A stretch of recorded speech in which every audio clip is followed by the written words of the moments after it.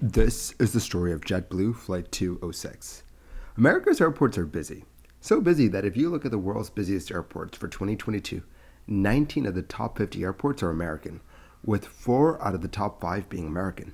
The growth of air travel in the US has been immense over the past few decades, despite huge challenges to the industry both in 2001 and 2019. But airport infrastructure has not kept up with the growth in traffic. Just to put into context how expansive America's aviation market is, Southwest currently operates 771 Boeing 737s. That's more airplanes than the entire country of India, the world's third largest aviation market. With so many planes in the air and on the ground, keeping them away from each other has become a challenge. On the 27th of February 2023, a JetBlue Embraer 190 was making the trip from Nashville to Boston. As the Embraer 190 was getting into Boston, another plane, a Learjet 60, was on the ground at Boston getting ready for a flight that night. The Learjet was owned by the charter company Hoppajet. We don't know how many people were on board or where the plane was going, as the final report for this incident is surprisingly short. So we don't know a whole lot about the plane. But the pilots who were piloting the Learjet were very experienced. The captain was a 63-year-old male with more than 22,500 hours of flying under his belt, and the first officer was a 23-year-old male with 2,300 hours of flying. On that day, the pilots of the Learjet had to cross runway 4 left using taxiway Echo and then get on taxiway Mike, which would take them all the way to runway 9, and that's where they would be taking off from. As all of this was happening, the pilots of JetBlue Flight 206 was setting the plane up for an ILS approach onto runway 4 right. As the Learjet taxied to runway 9, the ground controller at Boston asked the pilots of the Learjet to line up and wait on runway 9 so that the Embraer could land. The pilots of the Embraer lined the plane up with runway 4 right, and they took the plane lower and lower until they were close to touching down. They were just seconds away. Then, in the tower, an ASDEX alert sounded. The ASDEX stands for Airport Surface Detection Equipment Model X. In simple terms, the ASDE is a way to track planes when they're on the ground, and it uses everything from radar to multilateration to satellite images to see exactly where the planes are on the ground. And more importantly, it can predict where the targets will be and generate preemptive warnings to warn controllers about impending collisions. Today, that was exactly what was happening. The Learjet and the Embraer were on a collision course. Taking a quick look at the ground radar showed that the Learjet had for some reason started its takeoff roll and was hurtling towards the intersection of runway 09 and 4 right. The controller knew that she had to act fast. Immediately, she gets on the radio, and in the most common professional voice I've ever heard, just says, "JetBlue 206, go around." In the cockpit, the pilots push the engines to max power and pull back on the stick. The Embraer stops its descent, and just at the right time. As the pilots were executing the go-around, the Learjet screams by right in front of them. What's interesting is that someone in the cockpit of the JetBlue aircraft was in the jump seat and was recording the approach. So, we have a picture of the Learjet passing by right in front of the JetBlue airplane. I'll throw that picture up on the screen right now. It is truly scary. As the two planes passed each other, the controller told the pilots of the JetBlue aircraft to maintain runway heading and to climb and maintain 3,000 feet. The Learjet continued its takeoff run and climbed away safely. It was scary how close these two planes were. They were at the intersection of runway 4 right and 9. When the incident occurred, the Learjet was taking off and the Embraer was flaring to land. The altitude of the Embraer at that point was 30 feet off the ground. The tail of the Learjet is 14 feet high, which meant that these two planes were only 16 feet apart in terms of the vertical.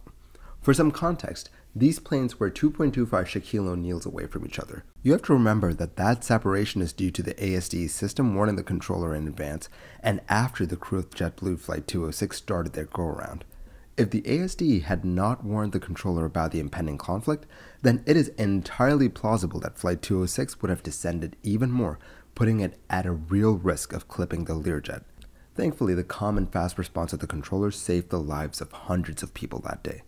If you're wondering what happened to the pilots of the Learjet, well, when they were in cruise, the pilots had to take down a number to call when they landed. Yikes, would not want to beat those guys. So, how did two planes almost collide at the world's 30th busiest airport? It all came down to someone misremembering the smallest of things: the takeoff clearance for the Learjet. You see, the controller cleared the Learjet to line up and wait, which meant that the pilot had to go on the runway and then wait for that all-important final takeoff clearance. The captain of the Learjet said that he responded to the lineup and wait command, but in his head, for some reason, he thought that he was cleared for takeoff. Just to reiterate, he wasn't. So the Learjet started rolling, and the intersection of runway 9 and 4 right wasn't that far away. So before anyone could really notice the situation that was developing, the Learjet was already blowing through the intersection. Yeah, that's what this near miss came down to. I thought I was cleared for takeoff. That's all. The report for this one is very short and doesn't really go into the details of what exactly was the state of mind of the captain of the Learjet, or why the first officer of the Learjet didn't really catch the error made by the captain. If you have any idea why the captain confused a lineup and wait clearance for the actual takeoff clearance, then please do let me know in the comments below. But what's absolutely fascinating about all of this is how technology stepped in to save the day. In this case, before the controller even had an inkling that something was wrong, the ASDE system was like, hey, there's a potential conflict. You should do something about it. That allowed the controller to send out evasive actions way before anything even went wrong. Can you imagine if something like this existed at Tenerife in the 1970s?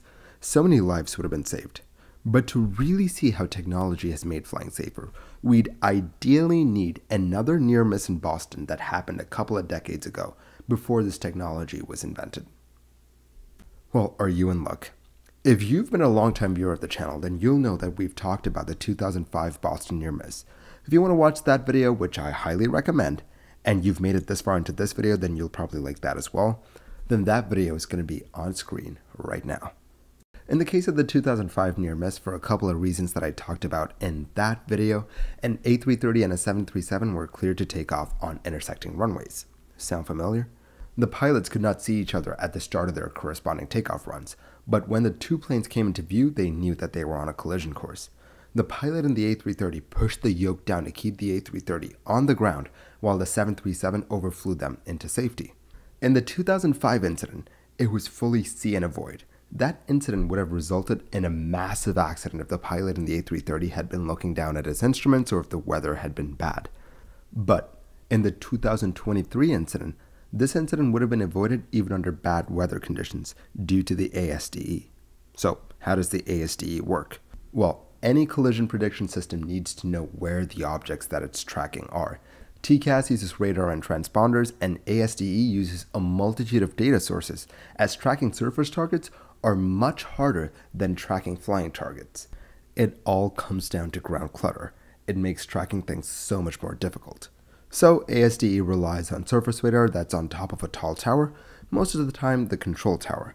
Then it has a bunch of sensors situated on the ground around the airport called multilateration sensors. Then it also uses ADS-B data from the airplanes and the filed flight plan data to create a highly accurate tracking system that can accurately predict conflicts on the ground, much sooner than humans. The great thing is that this system works even in bad weather and low visibility conditions. So, if this tech is so good, why isn't it installed at all major airports? Well, it is installed at 35 major American airports. But the reason that more American airports have not adopted this system is because it costs $550 million a piece.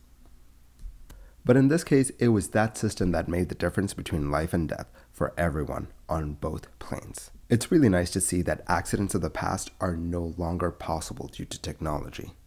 Let me know what you think of all of this in the comments below. Does the inclusion of technologies such as ASDEX reassure you about the safety of flying? Well, it does for me. Thank you for watching this episode of Mini Air Crash Investigation. If you like the videos that I make, do consider liking and subscribing. It will really help the channel grow. I will catch you guys next time. Stay safe.